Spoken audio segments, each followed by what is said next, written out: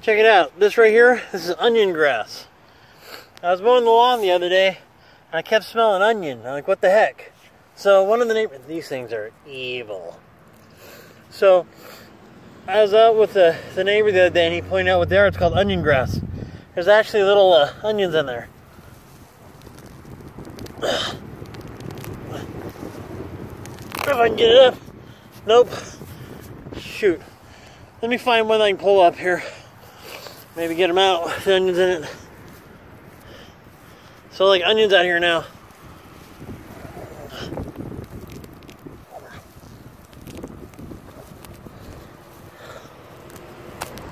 Alright, oh, there's one.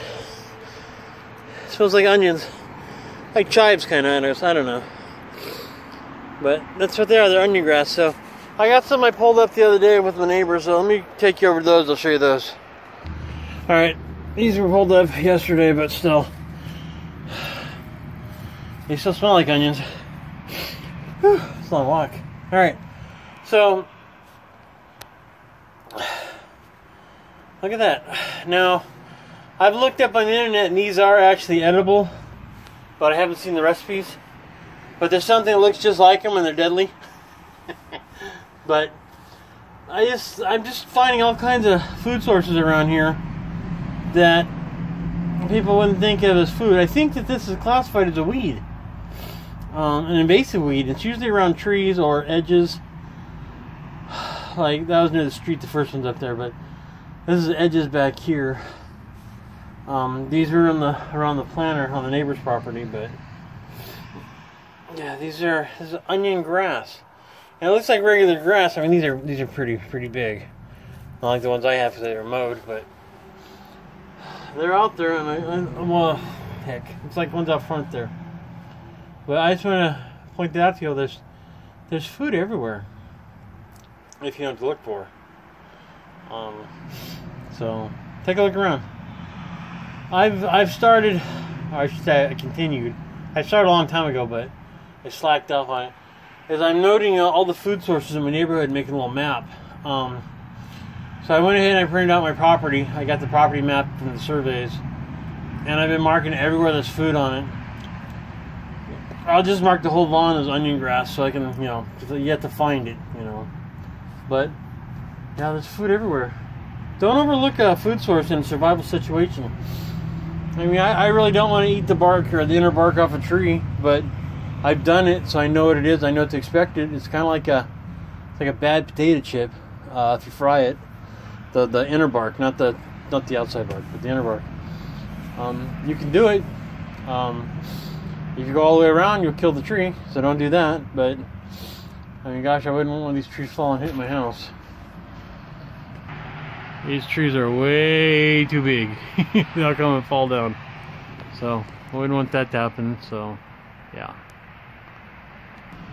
Anyway, I just want to point out something I found out today or yesterday, and I thought it was interesting, and I wanted to share it with you. Now, a lot of you guys are going to say, well, yeah, of course we know what that is. Well, I didn't, and why don't you have a video on it? You could have taught me something. If you just put out a video that you find interesting, because people say, I don't know what to do videos on. Just do what's interesting to you. I find this fascinating. Look at this. This is right here in my yard. Well, it's my neighbor's yard, but these are in my yard, all over my yard. Because I thought, what the heck, yesterday I was mowing, and I said a couple of days ago, I was mowing, and I smelled onion, like, what, I hope I'm not having a stroke or something, smelling weird stuff.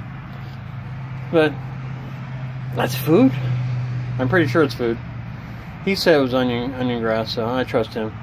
But, Google everything, you don't know what's food, what isn't, I mean, there's a salad out there, just, wow. And this is my land, so I know what's on it, what chemicals, and what is and what isn't. I mean, I'll go to the other area there and grow some food.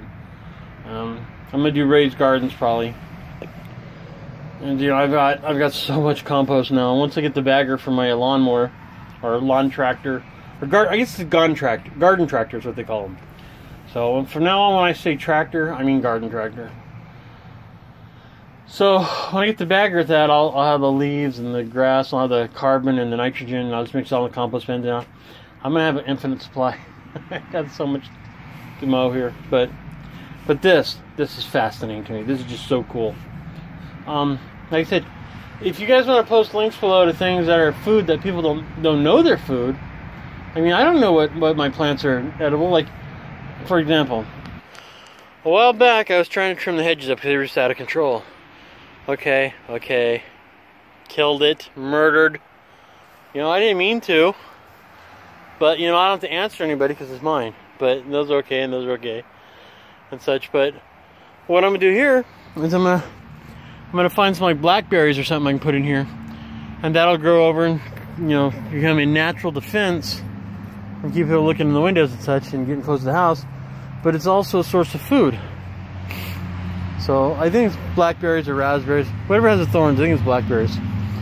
But you know, you can do that, or you can get rose bushes here if you want, or whatever. But both of those are food. Roses are food. You've heard of rose hips. That's food. It's full of vitamin C, I believe. In fact, fun fact. Now that I'm rambling anyway, I'm gonna go with it. Back in the day when they were having the plague, they used to use rose hips to try to treat it. The high vitamin C in the rose hips would help with that, I guess. The Black Plague, I think it was. I read that somewhere. Don't quote me on it. Yeah, go ahead and quote me on it. Who cares? Alright, so anyway, let me know what you guys find in your yards that's edible. I don't even know what these plants are called, to be honest. You know, they're pretty bitter. I tried chewing one. It's pretty bitter. I don't think it's edible. But there's an edibility test you can do. Maybe I'll do a video on that sometime this week on the edibility test. Anyway, I've gone on too long and I'm babbling. I can tell because I'm so tired. It's been rough at work, man. It's been rough. So rough. All right, everybody. This is NCP. See, there we go. Have a good one.